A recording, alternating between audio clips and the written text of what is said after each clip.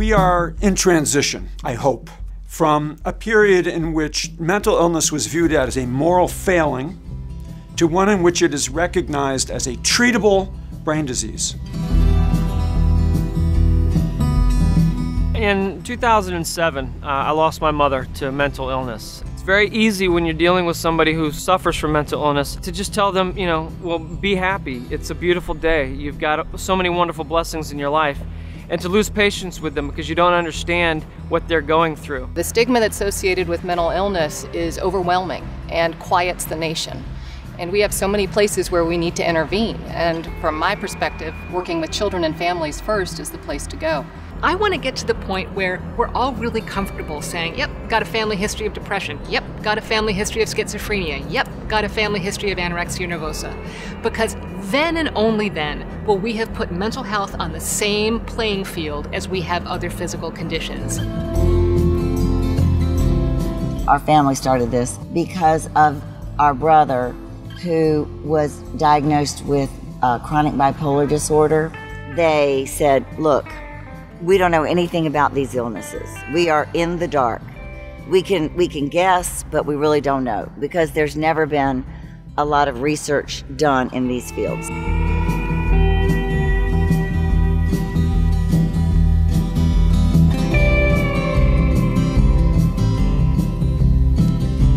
It's very, very difficult for them to find funding on an idea. Every step along the way requires more investment so that we can focus that investment and really crack this nut. If you start with nothing at the beginning of a career, you have great ideas, but you have nothing to show for.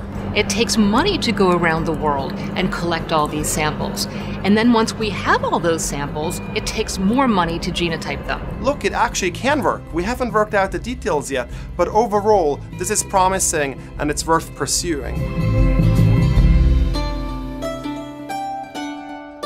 The model of the Foundation of Hope funding is to take relatively small but meaningful amounts of money and to use those as so-called seed grants so that the investigator is able to take the money, start a study, obtain preliminary data, and then use those preliminary data to justify the larger study when they apply to the NIH. And that's critical. We take this innovative, very different, novel approach, a combination of engineering science and at this point medicine, to develop new treatments for patients with mental illness. I believe we're going after the most fundamental mechanism that gives rise to these disturbed electric network activity patterns. If we can find out what goes wrong in these electric communication, these networks, we can go and fix these. And that's truly revolutionary, because when you think of how we practice medicine now, even beyond psychiatry, it's like everyone gets the same treatment, same drug, most of the time same dose. But what we can do with brain stimulation is we can, and with our deeper understanding of the underlying brain circuitry, we can adjust it patient by patient. I submitted many grants in my first year, newly minted assistant professor at UNC, and you know what? Out of all of them, they all got turned down except one grant. And that was the grant from the Foundation of Hope.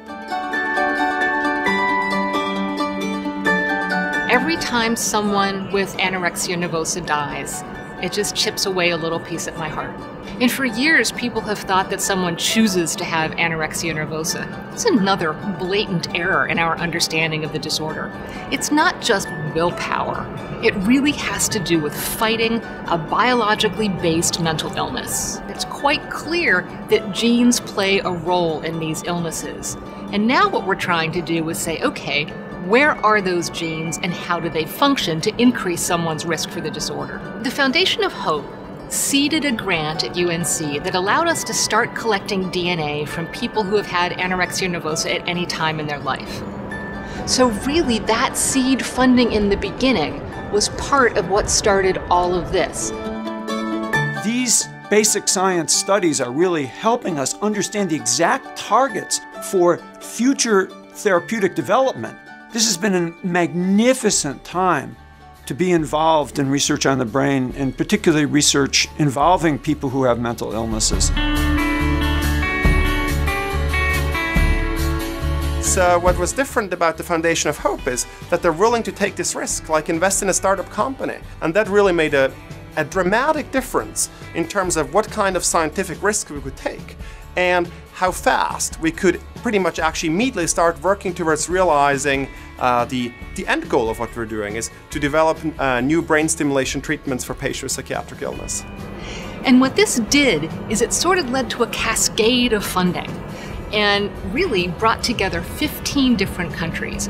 The Foundation of Hope, year after year, enables our young investigators to pursue the leads, not all of which are going to be successful, but some of which are going to have dramatic impacts on the lives of people in this country. The Foundation of Hope has funded over $3.7 million worth of studies. So what we've done now is we got another grant, so the cascade has continued. That initial investment by the Foundation of Hope has literally led to millions of dollars of research support that I've received now.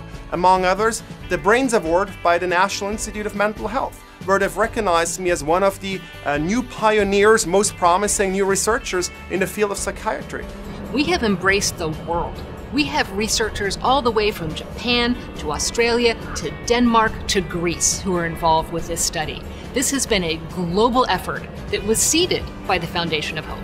The Foundation of Hope has been so successful in its investment that they have been able to translate $1.5 million in funding to over $150 million in funding for our investigators from the NIH. This is an enormous return on investment. Altogether, it really is impressive how such an early investment has led to such a big payoff in terms of resources to now fully scale up our research, enable us to be more efficient, enable us to be faster, and to move faster towards actual treatments that are going to benefit the patients.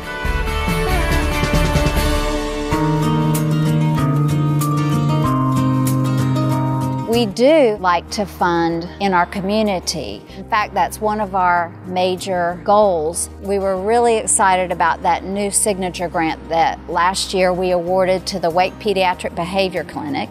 We treat kids from the ages of probably about 4 to 18, but our primary case is serving those who are underserved.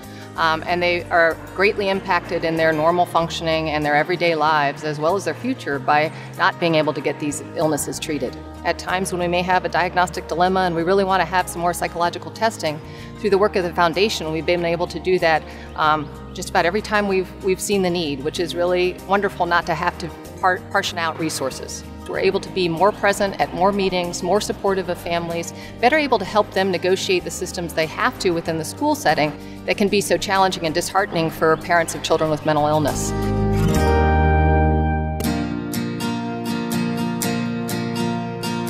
Seeing so many people come out and support this wonderful cause, it inspires me because it tells me that the stigma of mental illness and the idea of what it is compared to what it used to be is crumbling, and people, they get it and they care and they want to be a part of something bigger than them, and that's exactly what this is. The amount of people in the community that have opened up because of this walk is amazing. I believe we've made a very big impact in that way. We all come together on Walk Day for that one cause. There are clinicians, there are researchers, there are patients, there are families. It's an amazing feeling, and it's a beautiful event every year. They're basically planting the seed of hope for millions and millions of Americans and people all over the world who suffer from mental illness. Hopefully, we're going to be able to make an impact in this illness. Over 3,000 people come to walk and enjoy the day, but also to make a statement that we can't be silent about the devastating impact of these illnesses, and we can actually do something about them. I believe that there are breakthroughs on the horizon, and there are answers, and there are cures, and we know that we're getting closer.